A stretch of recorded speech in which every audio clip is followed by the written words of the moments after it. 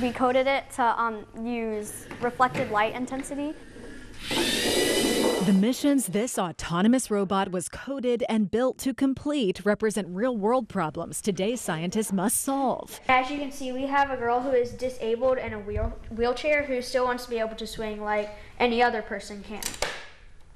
Each successful mission will earn Johnston County's only all-girl robotics team points in the First LEGO League State Championship. First LEGO League is the largest STEM-based competition in the world. Of the 500 teams across North Carolina, the Techno Tigresses coach Shannon Mann says only 6 are in Johnston County, a growing biotech corridor. So we see companies like Grifols and Novo Nordics. We see manufacturing giants like Caterpillar moving into this area.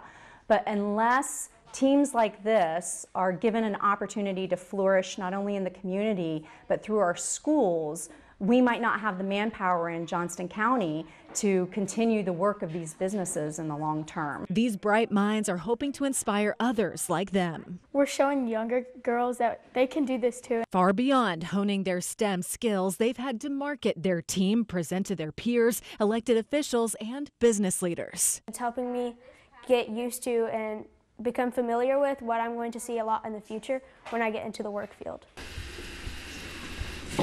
I always thought that building and coding robots were really cool because you can build whatever you want and make it do whatever, and I thought that was really awesome. We're really representing and showing that this sport isn't all male dominated.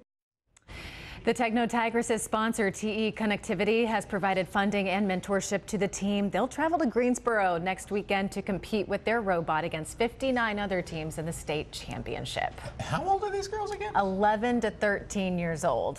I am not 11. I am older than me. I was struggling to put together a lamp the other day. They're building robots. Yeah, call these girls. Very smart girls.